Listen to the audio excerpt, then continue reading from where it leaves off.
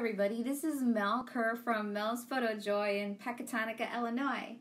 And tonight I have a guest speaker with me, Charles Kerr. Hi, everybody.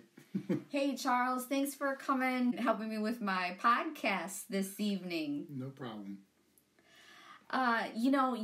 He's an English teacher, folks, and I've been married for 32 wonderful years, and he planned our trip out to Arizona, where we were at the Grand Canyon. And I'm gonna, Charles, why did you decide that you wanted to go to the North Rim? We've been to the South Rim, and it is so heavily trafficked, and it's really hard to get some of that serenity and an opportunity to just enjoy nature. And so I wanted you to get to experience something that the vast majority of people who go to the Grand Canyon never actually see, which is the canyon from the north side. It's only open half the year about, and I would say it probably has 1/4 of the people who come to visit it compared to the South Rim. So you really get a much more serene environment and a much better chance to experience the true beauty of the nature of that area.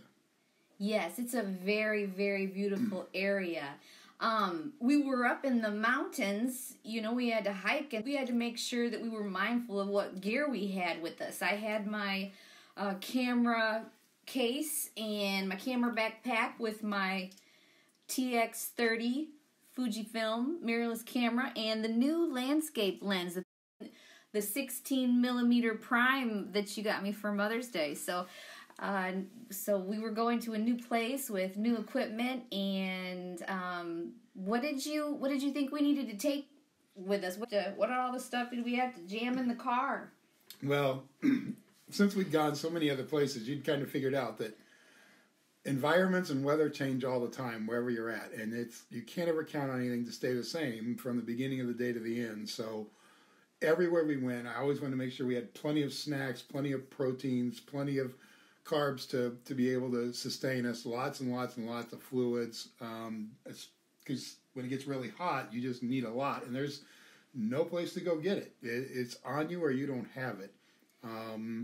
Also to have prepared with some rain gear in case you needed it. And outside of that, really just making sure you had some good solid footwear. And yeah, those Columbia hiking boots that we went up and bought at Johnson Creek at the outlet mall were absolutely fabulous. I don't think I could have done as well without those shoes. So, we spent the day at the Grand Canyon. Walk us through that a little bit, Charles. Just briefly, where did we go that day? Well, I had planned out for us to make a trip so that we had a few options. One, if we really, really, really wanted to push it hard, we could have gone to a couple other locations. But since we had grandchildren and all with us, we decided that we would focus on the trek that takes you from the entrance out to what's called Cape Final, which is a really beautiful spot. I've been to the North Rim before I met my wife a couple of times when I lived in Arizona, and me and friends would go out there, and we'd been to the South Rim a lot of times, but the North Rim a couple of times. And Cape Final is one of those really cool places. And so I wanted to make sure that we got to see that. And along the way, you pass by a couple other pretty scenic spots that are along the trip to get to that spot, and they're kind of the ones that everybody gets to see if you ever actually go to the North Rim. So most people will definitely stop and see Cape Royal because it's not a big forever walk to get there. Right, let's clarify there. It's Cape Royal and Cape Final. Yes. So Cape Final is about 4.5 miles, maybe not quite 4.5, up through some rugged, beautiful forests and up to the elevated place, Cape Final. Tell us what happened. We finally made it up to the rock. Well, everything else you go to is fenced in. If you go to Cape Royal and you go to Angel's Window and all these other cool places, when you get to the edges, there's a fence there to protect you from falling over the side. But Cape Final is a hike out to the edge of the canyon. And when you get out there, after you've hiked for a couple of miles, you literally can walk up out onto the rocks and look out over the edge of the canyon with nothing between you and the floor. It's just open to you. So it is a beautiful experience. And while we were there enjoying this, you could feel the weather start to change, and you could feel the temperatures start to drop, the wind pick up. You looked across to the south side, and there was a big storm coming. Yes, and got scary pretty quick. Electric in the air. Everybody's hair started standing on end.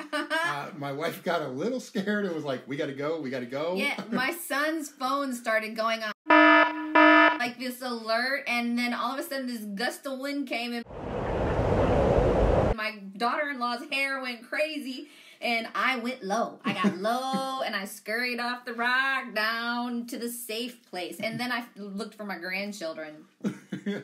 So, yeah, we enjoyed quite a bit of time up there enjoying the view and the experience and getting photographs and all. But when that rolled in, it was time to go because we had about a 2.5 mile hike to try to beat that storm out of there. And with grandchildren and scooping them and carrying them and then letting them walk and just trying to get through the pine forest. And the pine trees are huge. And with that wind whipping through them, they're swaying back and forth hard. And it can get a little unnerving. And there's no place to go. You're either going to hunker down in there or you're going to get out of there. So we were trying to get back to the cars and being able to leave there.